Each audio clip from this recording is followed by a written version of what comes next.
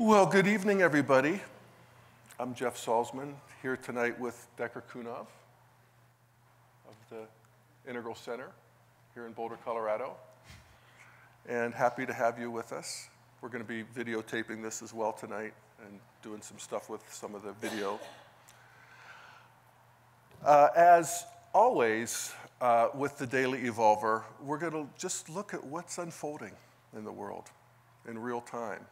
You know, we watch the TV and we hear the arguments and we're all plugged in. I mean, just in an unprecedented way, just plugged into the flow of information and basically intelligence that is pouring into the human and world system and continuing to move us evolutionarily, often in ways that are imperceptible, often in ways that are deeply misunderstood, in ways that we reflexively fear.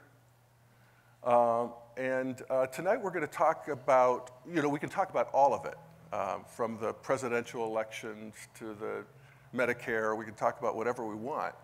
But we're going to start with the employment situation because it's just so fundamental to actually not only the life of the country and the world in certain ways, there are problems that we're facing globally, but also it's something that's up for most of us because we're making our way in this world and we want to contribute something to this world. And we know that we're in a new world that is, ever new and ever evolving. And how is it that we chart our course in a world where, some of the basic rules have changed? Like, young people are going to live to be 150, for instance. All material wealth will be created by robots. We don't have to work in the ways that we thought we did. That work is actually moving into an expression of our own essence and creativity rather than being a cog in the machine of the creation of material wealth. These are the mega trends that are happening that in any given period, as we look ahead and say, so what do I do now, next? It's, kind of confusing.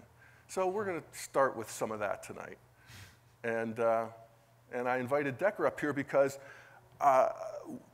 that's become an issue that is so upfront for people, particularly people, younger people, who are, trying to figure out how they're going to, give their gift and also get their gift so that, people want to live a good life. People want to live a life where they're able to get the goodies and travel and be part of the game. And how do we do that?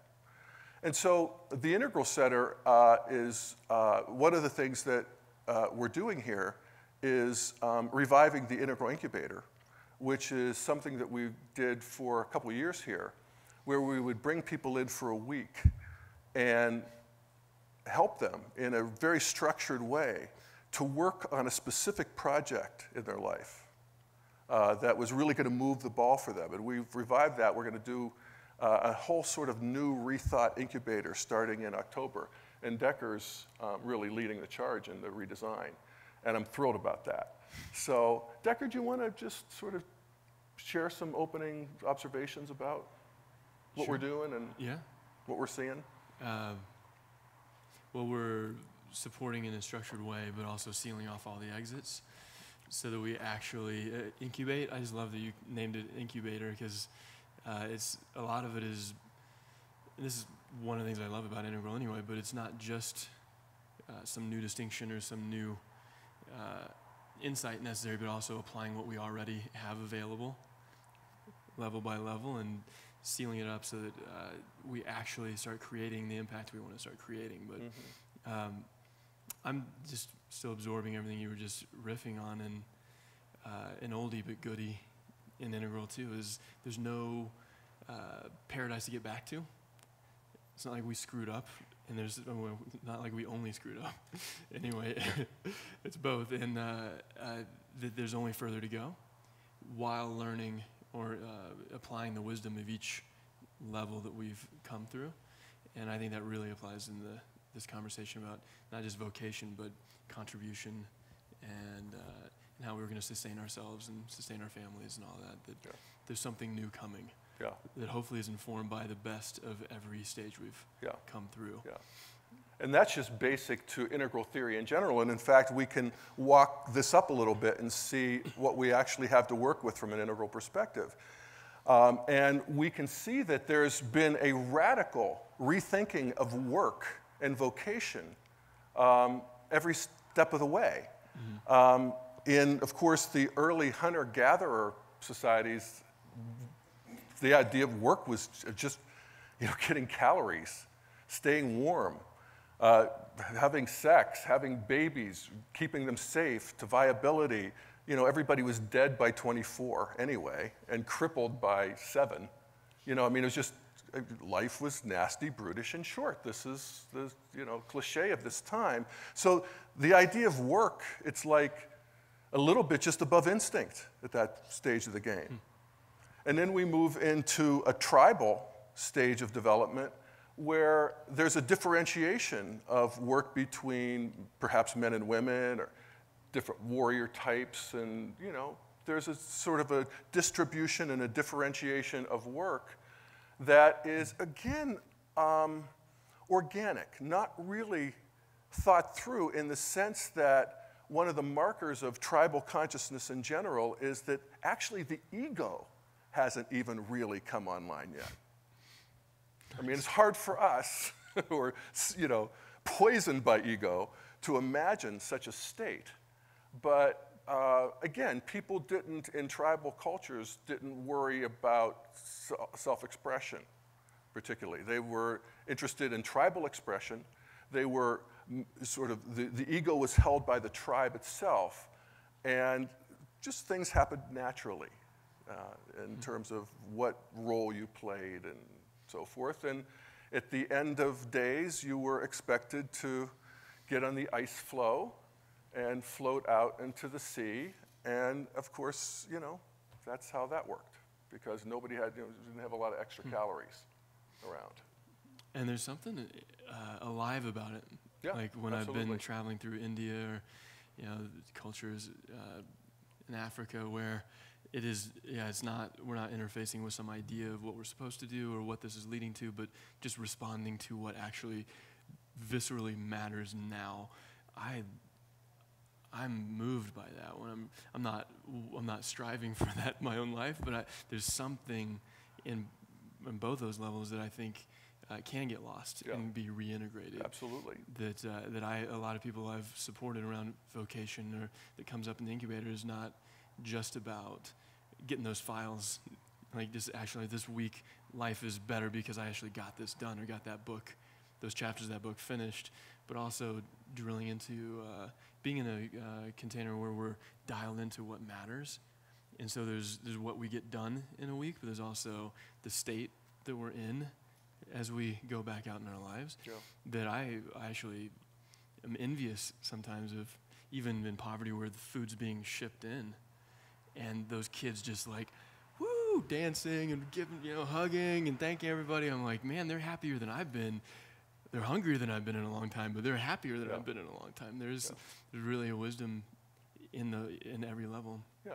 So we want to see that from an integral perspective, always, we want to bring what is the best of this. And so, what is the best of that? There's a deep community.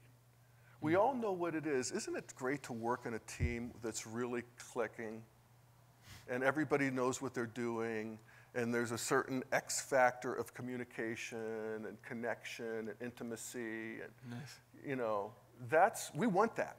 When a breakdown happens, everyone just knows who to look to. Like, oh, there's the MacGyver. Everyone knows, and if you're the MacGyver for that area, and everyone looks at you, you're like, yep, that's what I do. And just everyone's known and supported for their gift inside of that community. And you're relating that with Magenta. Yeah, absolutely. Because we want that deep connection, and even being initiated. One of the markers of this culture is initiation. People are initiated into new stages of their life. And so you never wonder where you're at, you know, isn't that cool? And so we want, again, the best of that brought forth into our new world. And, you know, one of the critiques of particularly postmodern American workers, and particularly millennials, which is my generation's kids, and these are the, I guess, what, basically under 30, is that they really demand to be heard and seen. And, you know, they really want their work to be meaningful, or they just as soon live at home with mom and dad until that happens. And, you know, to them, I say, right on, actually. I say, your demands, your spoiled bratness is actually moving the ball, because we all want work like that, especially when robots are able to actually create the material wealth. Which is, again, you know, just happening so fast. The New York Times this week, you know, when they do these big 3- and 4-page stories in the New York Times, that, you know, something's happening. And this week, it was about robotics, and just how robotics is radically different now than they were 5 years ago. And that we have robots that are putting wires in holes that are unseen by the naked eye, that human beings could not do that sort of thing. And it's just, wow. This is good news. On the left-hand quadrant side, there's less and less interest in products and more interest in experience anyway. Yeah. And on the right-hand quadrant, whatever material stuff is relevant is pushing a button more and more. That's Well, there's the old joke about the autopilot in the airplane. And so they're developing these airplanes now so that you just need a pilot and a dog. And the only purpose of the dog is to bite the pilot if he touches anything. You know? Yes. So it's kind of like that. Yeah, and I mean, we have some of our staff from London, from England. I'm hearing conversation about whether someone needs to have a job. Like, what about unemployment? What about how do we motivate people to have a job at all? Like, are we just gonna be lazy? And versus, no, what if people have basic housing is just guaranteed? It may not be like oceanfront or something, but those things are just handled.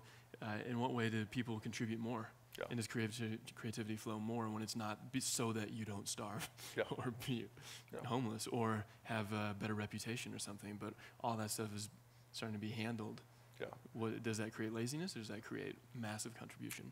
These are the issues that we have to deal with. And these are the issues of the presidential campaign. That's one of the big issues, is which direction are we going to lean for the next 4 years? But we table that and come back to it, because that's really important. So just to get it all on the table, so we move up to the warrior stage. And this is where, in terms of work, you do whatever the warlord tells you to do. And, you know, basically it would be some version of peasant farming, where, of course, the warlord, or eventually the king, and that's still in this stage of development. This is where, you know, tribes eventually melded together and got more and more complex. And we moved in from this sort of indigenous magical tribe to these great mythical tribes like Genghis Khan, you know, this sort of thing. And so it was, you know, basically a pillage environment. And you were expected to do your part, and the king could come and take your horses, the king could come and take your crops, the king could come and take your daughter or son. And, you know, this is the long, miserable era of human history that still exists in certain parts of the world, but is quickly being, you know, colonized by the next stage of development. Well, actually, let's stop for a moment there and say, what do we like about that stage? What do we like about that warlord stage in terms of employment and just keeping the machine running? Yeah, there's a certain efficiency about, here's what you do. I mean, I say, I'm the leader, I say what we're going to do, and everybody does it. That's efficient. Pyramids may not have been created Yeah. without that kind of efficiency. Exactly. And we notice even there's different things that come from that. So when I'm going to be a blacksmith and my father and my grandfather and his father, and they were blacksmiths, then actually I just sort of naturally honor my elders because they actually do know more than I do about just the rhythms of nature, and they've just had more of the same experiences that I have, so they're worth listening to. When we get up into these stages of development, like now, my mother and father, they couldn't begin to relate to what I was doing. And so the challenge for me now is to sort of question myself, is that what's going on with my kids or my peers' kids or the kids of today that I'm just not getting my arms around? And I actually know that there's something. This is part of the shadow. I mean, I know that I don't know something. I don't know what it is I don't know, but there's something going on with these kids that is really interesting, and I'm very curious about it. And as an evolutionary, I can sort of stay ahead of the game a little better than I might otherwise, but, I don't know. Just a question I have there about that. So anyway, Me too. so, one of the things that's good about this stage of development is it's juicy. There's somebody who's putting a stake in the ground and saying, this is the territory we're going to conquer. It's a place for, there's something about a strong leader that's still magnetic. That it's like they talked about Steve Jobs, that he would bend reality. He was a reality distortion machine, in that whenever he was in the room, his just sheer belief and his sheer commitment and the sheer magnitude of his intelligence and talent was riveting to people and organized people. And we actually know this in the integral world because we have a similar figure, actually, and that's Ken Wilber. Ken is a giant. And Ken knows who he is. He knows what he has to offer. He knows what he's offered. And I got to tell you, that I spent a lot of my career building my own business, a very successful business, and a lot of people, and I was in that leadership position. And it was delicious to be a minion of Ken Wilber for the 3-4 years that I did that. Where I woke up in the morning and my job was to do his bidding. Yes. Within reason, because Ken never asked us to do anything that wasn't reasonable and moving the ball forward. And I was happy, even when he was, with this kind of a leader, even bad decisions work. It's really true. You don't expect them to be right all the time. Nobody is. But the sheer force of let's just move in some direction together transcends often the actual decision itself. So this is a powerful strata of our own development that we want to stay in touch with as we move forward. And we want to be able to kick a little ass, as George H.W. Bush once infamously said about poor Geraldine Ferraro. But anyway, that's a whole other story. No, I'm glad you said that. That was my first application of Integral was in training in the military. Really? Where red wins. Yeah. And I'm just glad you said that because it feels really good when someone knows what they're doing. Yeah. It actually is annoying for them to check in with me all the time. There's something in context when they know what they're doing. There's a gift in red. Yeah. Let's just nail this. Yeah, indeed. And at the incubator even, we work to get people in touch with, what are you here to do? What are you really excited about and on fire about and not really interested in a consensus about? And so anyway, it's an important stage of development. Miss Loretta. From a visual perspective, it was very colorful and very sensual in that way. A lot of texture. Yes. Yes. Yes. It is very sensual, and it has a lot of texture, this stage of development. You know, I even think of, this is a little off topic maybe, but Terry, you and I were talking about this last night. People living in this sort of intentional community of Israelis, very fundamentalist. In fact, probably more this stage of development. In fact, let's just move to this stage of development because this story actually really relates more to that. And so from this warlord where there's a leader and there's followers and it's all very clear and we're moving in a certain direction, we move into then this amber traditional stage. And the amber traditional stage is what? It's very orderly. We make plans. We make sure that we got our ducks in a row. Everybody has a place, and everybody has a job. And it begins to become far more complex, far more differentiated. Cultures become, you know, this kind of culture could only go so far. And then when we move into traditional cultures, of course, also characterized by fundamental religion, by nationalism, this kind of thing, it can be also very, very powerful.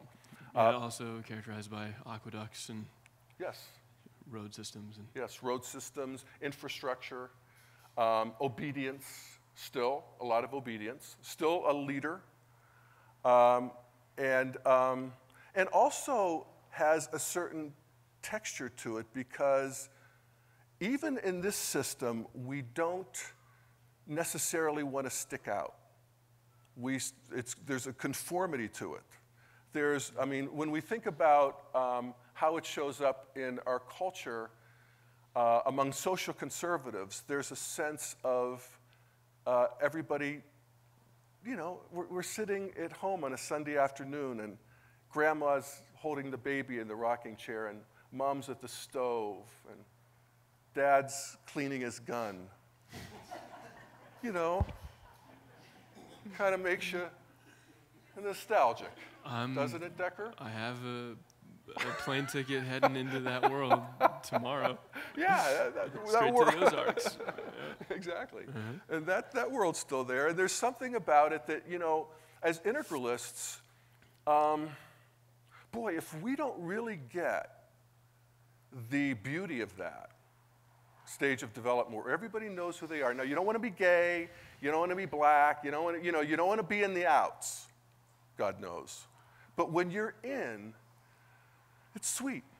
Mm-hmm. It is. There's a certain reliability to it, and there's a baseline. And a richness. And a richness to it. Great Uncle Donnie is like, yeah, this house you're in right now, it actually was across the holler over there. We brought it over. Right. Yeah, grandma and grandpa. You could still walk over and you might see yourself a deer. Yep. Or a snake or a varmint. Yeah. Yeah. And I realized that if it's not a deer and it's not a snake, then everything else is a varmint. Right. And there's something simple about that, actually. Like, either you're hunting it or you're avoiding it, or it's a varmint. Yeah. Yeah. Yeah. No, it's true. And from a business perspective or from a professional perspective at this stage of the game, you know, what this stage brings for us is that, you know, it's orderly. We have systems that we follow. People don't draw outside of the lines, you know? There's something to be said for that. There's a time and there's a place for that. Yes. And we want to, as integral practitioners, be able to be comfortable in that milieu when it's called for. Sometimes we might have a client who thinks that way. Or there might actually just be a stage in even the development of this place here, Robert. You know, just getting systems where everybody actually does have to follow them. It's like, I mean, for people up here, it's like, what are you're suffocating me. But precisely. Until we bend you to our will. I mean, it has to happen to some degree. I just kept looking over at him, I'm just getting how postmodern 2 levels up.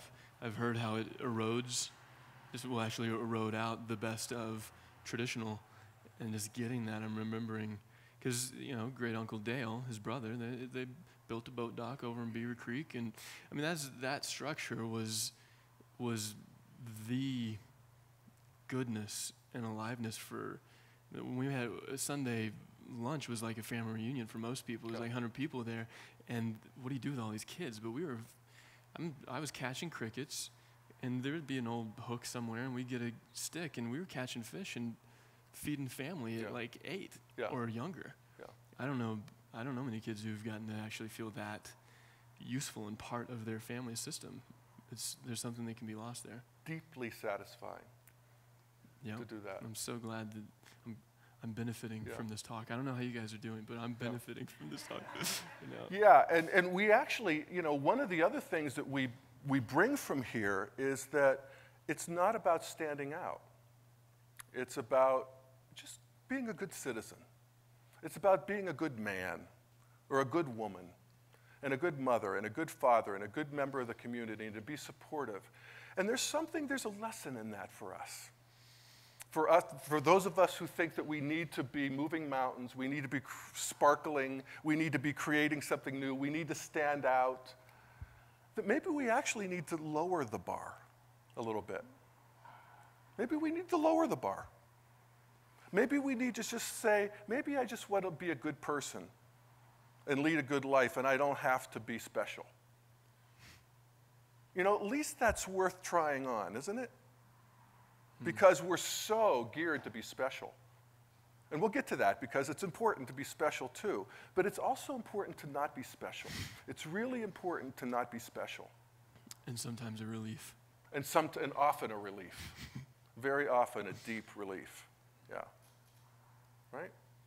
So, then we move up to the next stage, which is orange and modern. And this is where, of course, not being special begins to feel suffocating and stultifying. And I'm tired of sitting in rows. And I'm tired of just being a good person. And I'm tired of this whole, good and evil thing, frankly, if you want to know the truth of the matter. And I'm ready to move on. And so we decide that the world is not about being obedient to a transcendent authority, which is very much this, God, or Dharma or something, that actually the world is knowable. And I can get in there and I can experiment, and I can analyze, and I can use logic, and I can break the rules, and I actually can be special. And I can create something that, and not only can I be special, but we realize at this stage of the game that I am special. That there's never been another one just like me in all of time and space. And there never will be again one. There'll never be another Decker ever again. That's something, really. That's a realization. There's a capital R realization to that. Because, when you get that, it's like, I don't have any choice, but I have to express this. There's just an imperative that comes online with that realization. It's part of God's will. Thank you, God, for that. And so, and we know we want this in our new integral realization, where we remember we want the best of all of this as we move into more of an integral space. And so we do want to have a career where we're creating something new. Right?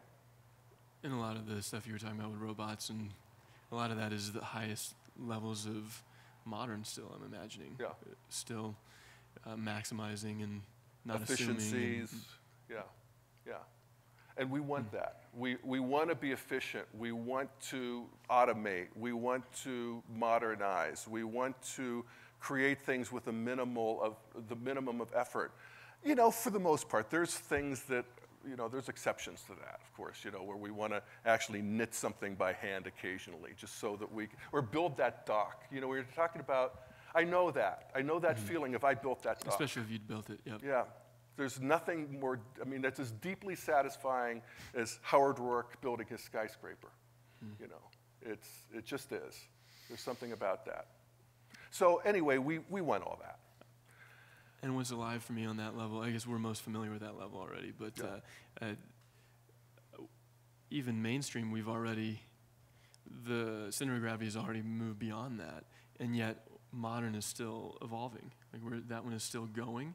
What if all of the levels could still be going, still be enriching the way modern is? Yeah, I think they can be. Yes. And at Integral, we actually deliberately want to Go back. reanimate and be reanimated by these earlier stages. Good. And you know, and yet the downside of this is that, well, we can see it in our politics now. This is basically people who have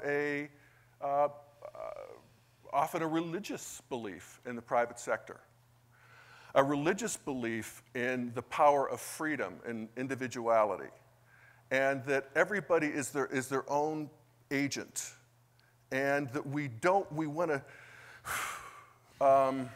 break the shackles of these earlier stages, where, again, even at this stage of development, if you look at traditional or, you know, the traditional cultures now, you know, the government, if you will, whether it's the religion or the king or whatever it is, you just really can't do whatever it is you want to do. And so this idea of human rights, of that I am my own free agent, get your hands off of me, this is an animating energetic of the secular right, particularly, and of the free marketeers. And it's powerful. And we need to, as integralists, especially as we engage the political landscape, we want to be able to, when we hear like a Paul Ryan talking about freedom and liberty and you know, getting government off of our back, you know, they're actually not trying to annoy us with that kind of talk. They are annoying us, of course, but they're not trying to. They actually believe it. And, you know, we have to sort of get behind into their body and, you know, belly and eyes and see what an amazing achievement of humanity it was for the individual to say, no, you're not sovereign, I am. Get your fucking hands off of me. Huge, huge stage of development that we have to deeply respect, or we're just not going to be able to deal with people intelligently, right? So, but, you know, eventually we see the downside of this, which is, you know, ecological disaster, a sort of a mindless consumerism, you know, definitely a collapse into the right-hand quadrants. This is very much scientific materialism here, where, you know, religion is seen as superstition and spirituality is sort of thrown out the window. Now, of course, you know, in politics, it's all mixed up. So, you know, we basically have the Republicans here and the Democrats here. We split this meme. Business people go here. A lot of them are very secular, like Donald Trump, those guys. You know, they're secular, but they're still with the Republicans and sort of making an uneasy alliance with the religious people, the Rick Santorums. And then we have the academics, the scientists. They tend to go Republican or Democrat. So that's how that breaks down. And so then we have the next stage of development, which is the stage where, in terms of work and career, we actually want to make a difference. We want to serve. And that's a wonderful thing. It's an amazing thing, and it comes online naturally when we have enough of our material needs met. When we have enough to eat, and when we have a roof over our head, and we have a certain reliable baseline of, you know, calories and all of that good stuff, then we're free to, this is just basically Maslow, we're basically free to think about the quality of life, how we're treating each other, the people who have been left behind. You know, this meme tends to divide the world into winners and losers. This meme divides the world into saints and sinners. This meme divides the world into predator and prey. And Green's job is to go back and rehabilitate the losers, the sinners, and the prey. Isn't that great? Isn't that wonderful? That we naturally develop that way? It seems like a natural, like if you really follow orange, you keep seeing it through, green happens, just even from a pretty selfish place. Because, it's so inspiring to me, like, oh, the great play goes on, and you get to contribute a verse. Like, that sounds like orange, like the best of orange. Mm-hmm. And then after a while, it's like, okay, great. What's my verse going to be? And after a while, you can get high on that for a little while, and it's like, well, who gives a shit? If it's just whatever I'm making up, and it's not in relationship with anyone else, if it's not encountering impact and contribution both ways, I don't know, maybe from reincarnation perspective, maybe a couple of lifetimes you can get off on being the winner. Mm-hmm.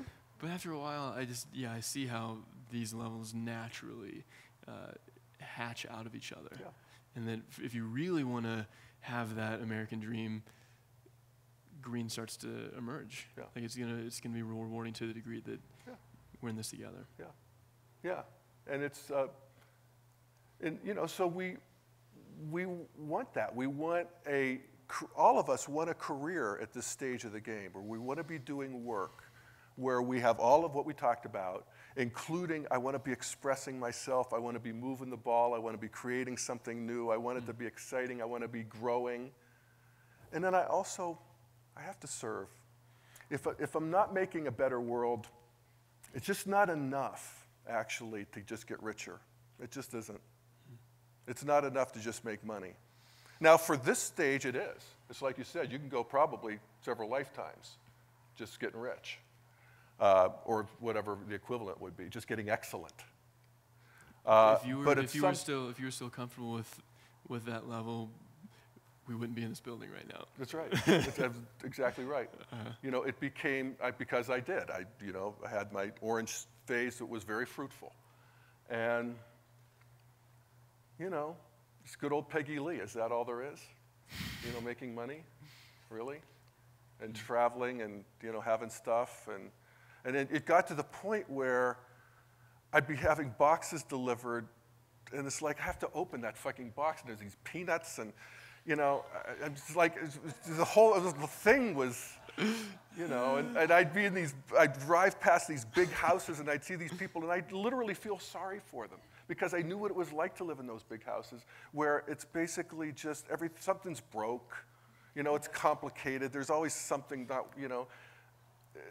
Or there's like a heated swimming pool. Yes. But no one swam in it exactly. in weeks. Yeah. And meanwhile, there's people. Yeah. There's not a honoring or using the wealth that's there. Yeah. Almost invariably. No. It's.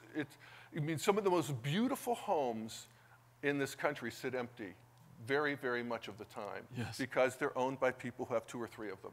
Yeah. And they, come and they go, and that's, that's part of the deal, and until it isn't, whatever. But at some stage of the game, and I think what also happens is just basic integral theory. At this point, there's a world centrism that comes online, where it's not just world centric. Orange is world centric in the sense that it can see systems of raw materials being shipped to the factory and then dispersed. It can see a global system. But here you start feeling into the interiors using the integral map, the left-hand quadrants of the global system. And then it's just not okay to have a heated swimming pool that nobody's using, that's sitting there just burning gas or whatever it is, and creating a global problem so that I can have a heated swimming pool that's broke half the time anyway. And it's just not okay. It just doesn't feel good. I'm realizing that I think there's transrational development where I remember I knew what it felt like to love the land. I knew places that I'd swam that my kids can't swim in. And not like, oh, this is a tragic thing for humanity. Like, that sucks. That place was a blast. Like, just more descended loving the land. And I remember the process of that. I was living in trailer parks, or like my dad was in jail by the time I was 6, but my mom remarried a guy who just gotten out of the Army, and it promptly got right back in the Army because suddenly he's got 2 sons and a pretty wife, and we flew. We got on an airplane for the first time, and we were in Germany. And it took me as an adult to kind of retroactively feel the love of the Ozarks, where I'm headed, and kind of for that love to expand over that ocean, to actually love the planet, not as an idea or as an amber, like that's the next thing to be a good person, but actually experience love for this planet enough to that not feel good anymore is one level. But I'm also getting the wisdom of Integral that we've left some of these early stages behind. Like, I'm thinking about the millions and millions of dollars estates where they've got the private golf course. I have never seen anyone golfing on it yet. And they know when their kid's birthday party and the family came, and suddenly all these rooms that haven't been occupied for years, people actually get to stay there. They know that's the happiest they've felt in weeks or years or whatever. But if it's not robust in some of those earlier stages, it's also like, well, yeah, but then there's that unsaid stuff, and there's like, and they trash something, or it goes right back to it's sitting empty. But at least I know I succeeded, and I have my golf course. Yeah, no, it's something. And, you know, from an integral perspective, we, again, want the best of all of it. Yes. And so that's what I think we could maybe do now is just think in your own life. How is it that you are creating a vocation or part of a vocation, or how are you even thinking about and relating to this, where you are serving? You're actually helping the world. Really, it's not going to work unless that's happening. Sorry. Where you're expressing yourself and growing and shining. And contributing in that way that you actually can't help but to. Yeah, that only you can in a certain way. Yeah, your own special thing. That is orderly, that has a plan, that is disciplined, that calls for you to do something in the morning when you wake up that you may not want to do. To go to your email, to write the letter, to whatever it may be, and you do it whether you want to or not. I used to like milking the cows. Yeah, we don't have cows to go feeding. Right? Yeah, you don't. I used to park in the tow-away zone on purpose when I was trying to get used to San Francisco culture, to have something that I was like, okay, I know I'm getting up now. Yeah. If you've gotten a ticket in San Francisco, you know why. But I'm getting that totally. Yeah, absolutely. Something you have to do. Yeah, and of course, for most of human history, you know, you didn't wake up and say, should I feed the chickens today? You know, should I milk the cows? Is this my authentic expression? Yeah. But wait, let's see what's on CNN. Or, you know, the plants need to be watered. You know, whatever. You know, or I want to call my friend, or let's go have coffee. We need this stage, people, right? We need this stage where it's just, I am powerful. I am doing this. I make this claim. I put this stake in the ground. I'm going to make it happen. Fuck you. It's really important to be able to say fuck you. It's really important, right? So we want to do that. And then we want to be with a team. We want to be part of something where people see us, where we see them, where we feel connected, we're moving as a group. There's nothing more delicious than that. We've been saying integral community is a community in which everyone is known for their contribution they make. Yeah. Yes. It's super important. It's nothing. You notice that nothing will replace the pieces that that come online naturally. And then, finally, are we paying the rent? Are we actually getting our food? Are we getting the roof over our head? Are we, are we actually, a going concern here? Or are we just going to, lay in the ditch and let the saber-toothed tiger eat us. So that's what that's how we want to think about this, our vocation, our work. So what I'd like to do, we spent an hour in the introduction, so that's good.